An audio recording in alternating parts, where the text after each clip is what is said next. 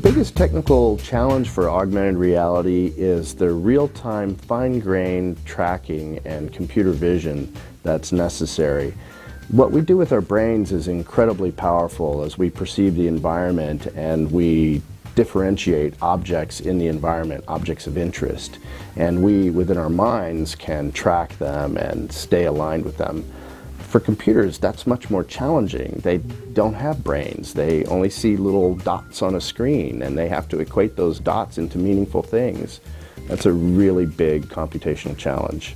The computer vision algorithms that are necessary for us to understand scenes and to be able to track objects precisely on reality are very computationally intensive. And today, unless we have powerful semiconductors, they're very difficult to create in mobile devices at very low power utilization levels. Augmented reality is a different story. Augmented reality relies on computer graphics and being able to extract information from images.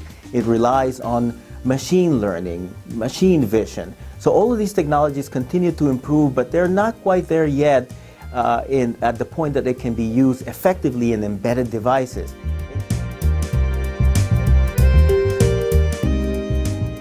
Augmented reality poses very serious network challenges. Basically two. One, bandwidth. There's the tremendous amount of bandwidth needed in order to be able to capture reality and then superimpose virtual objects on top of that, of that reality that we see. That's number one. Number two, latency. When you start to superimpose graphically generated components on reality, for instance, I'm wearing a shirt and I have a logo of a company on my shirt, and we are able to track that precisely. That tracking means that I need to analyze the image, perhaps over the network, find a computationally extensive process, and then relay it back to the display. That's latency. That latency has to be in the order of milliseconds. Today, we are not approaching that, and it's one of our biggest challenges in the network. Solving some of the computer vision problems that AR faces today could be tackled by cloud-based computational resources.